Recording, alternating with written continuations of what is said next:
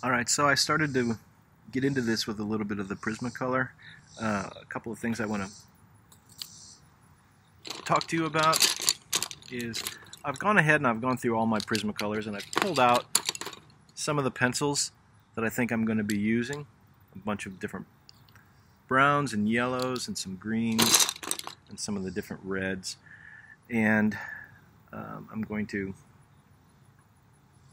use those. I'll probably have to be going back in and finding some other colors as I go along, but these are the ones I'm going to be using primarily to start off with. So I've already gone in and hit a couple of these places with Prisma, but I want to show you now how I'm doing this. Like this is that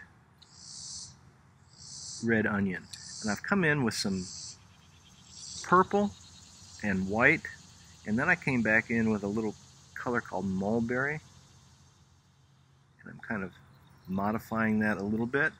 Then I come back with the white, and I can begin to blend that out. If you remember from my demo in the class, I showed us how we can use the white as a good blending tool in here, and it keeps us from getting our pencil strokes showing up.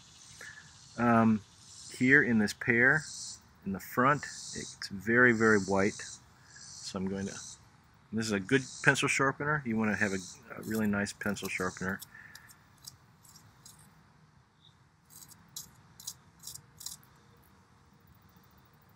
To keep your points.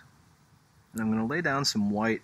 It's not a pure white on this pear, so it's picking up a little bit of pigment, and that's absolutely fine, what I want. So I'm laying this down.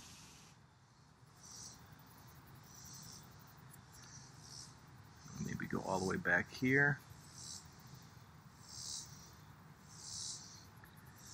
When you do your pencil drawing, and this is why I did this sketch here, to kind of really work out my composition, because when you get onto your Bristol board, you don't want to have your pencil strokes too dark. If they're too dark on here, it's going to get into the Prisma, and it's going to be really hard to get rid of those black lines, and everything's going to look kind of outlined. So you don't want that. So I'm drawing on my Bristol as lightly as I can, so I can just barely see it. That's enough of a guide for me. Alright, I'm always keeping my photo reference close, so I can be referring to that constantly as I'm doing my drawing. Come back in and I'm blending some of these dark areas out. And you really want to build up your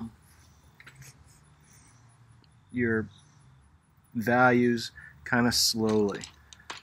So I'm going to come back in here with a little bit of an olive green. You can see where it's really dark up here along the edge of this pear. And right up to that onion. So I'll build this tone up in here. It gets really dark where the onion comes up right up to the edge of the bowl. So I'll build up some darks here. Come back with my white.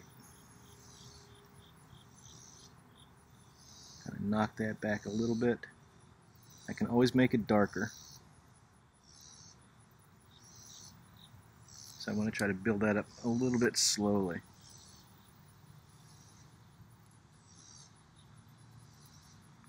And there's also, you'll see some on here, some really nice, really beautiful crumbles of blue cheese in this salad that are hitting along this spinach leaf and along this onion.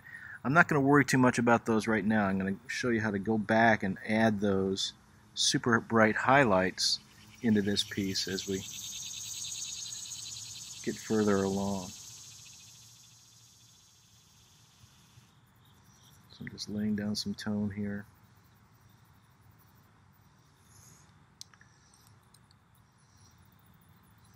Blend this in.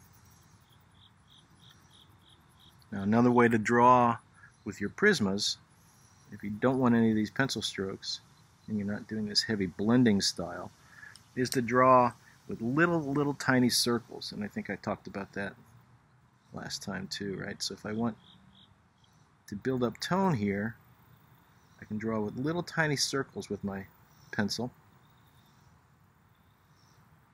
and I don't end up with any pencil strokes.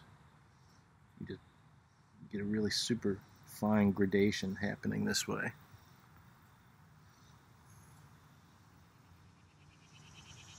And one thing I learned with my camera here is that I cannot do really super long videos. So there's going to be a whole bunch of short little things, 5 or 6 minute long, but I'll give you all the links and you can just thread them all together as you're going. Okay. Here it's really dark. If we look in the photograph, we can see just how dark this is here, and that really helps establish also that porcelain bowl edge beautifully. So I'll build that up. Maybe smooth it out a little bit. Now it's not here. It's not like a pure green, even though it's spinach underneath there. It's not a pure green. It's got a little bit of brown in it, so I might come back in with maybe an olive green, just a warmer green, and then maybe even, let's see, some brown. You can add some brown into this, and the greens and the browns are all going to work together and keep that looking really natural. It's going to brown up in here too.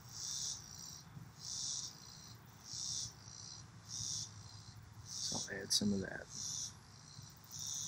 Maybe even a little bit of brown into the onion as it goes back underneath this leaf here. Now this leaf is really light. I might come with a very light green. Start to put that down.